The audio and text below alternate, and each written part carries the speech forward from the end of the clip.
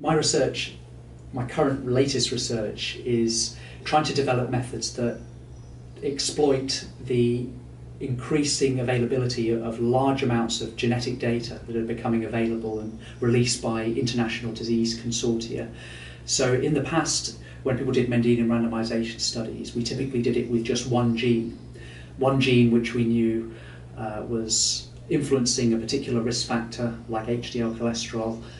But now it's possible to do Mendelian randomization analyses with hundreds of genetic variants because of the increasing availability of these big data sets. So we want to develop methods that can exploit lots of genetic variants simultaneously.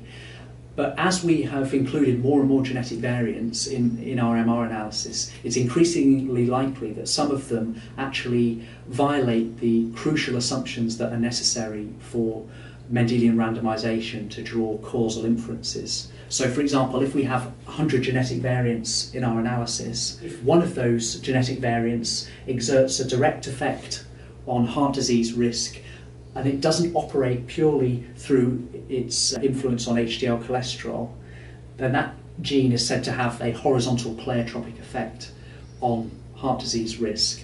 And horizontal pleiotropy is a threat to the validity of the MR analysis. It will lead to biased conclusions and then misleading public health guidance.